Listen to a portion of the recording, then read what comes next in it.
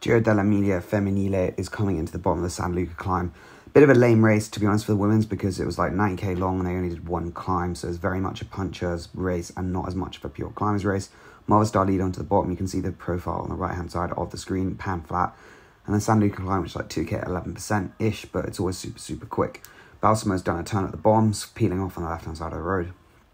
And you've got Sheila Gutierrez, I'm pretty sure, riding strong for Movistar, setting the pace. That at the foot of the climb, everyone sort of fanned out. No one really wanted to take it up.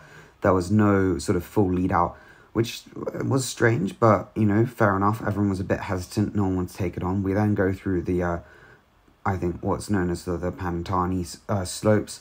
And to be honest, I was surprised. Like, this was a big shift from Veronica Uis. Like, I thought she, at this point, had won it. I was just like, she has nuked them big time. And, like, the speed she's going up at, like, especially this bit here, I was like, wow, no one is coming back. But, to be honest, people did. I think maybe she just got a bit too excited too early on. And Sofia Bertizzolo for UAE comes across. Elisa Longo Borghini again decides that this is the time, this is the people she needs to follow. And the Planta Pura rider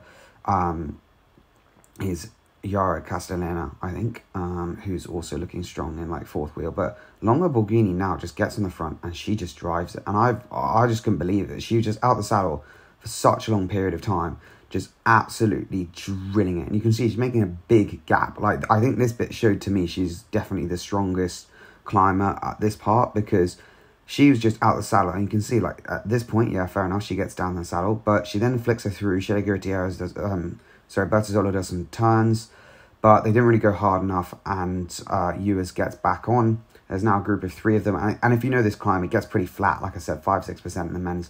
Same with the women's. It's not super steep, so it really suits someone who's got the big punch.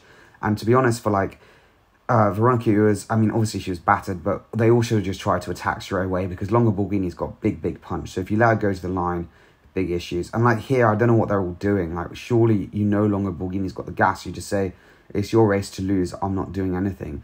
Instead, they just set like a hardish tempo. You can see in the big ring, Longo Borghini, she knows what's up. She knows she's going to absolutely nuke it. And you know, it was quite a simple climb in some ways when you're the strongest. Like, you just make the big move on the steep part. People come across, they set you up like this. We're getting towards maybe 200 to 300 meters to go now. You can see the pace is starting to go up a little bit. Planta Pura rider is getting dispatched. And then Elisa Longo Borghini is looking, and then she says, cheerio, I'm off. And it's like, nah, no one's close. Like, she was obviously so fresh in the wheel. And like, it's like, just, it's when people look back straight away, that's when, you know, they're not even thinking, oh, maybe I'll be able to catch her. It's like, nah, is there anyone behind me? Because I don't want to do any more work. And she just like destroys them. Like, it's an unbelievable performance. It's a million times better. Like, that is absolute destruction. You know, you've seen it on this finish a lot. If you're the strongest rider and you've got a big kit, you can make people look silly. And that is exactly what Elisa Longo Borghini has done in the Giro Emilia Femminile. So anyway, cheers for watching. Hope you enjoyed this quick video, and I'll see you in the next one.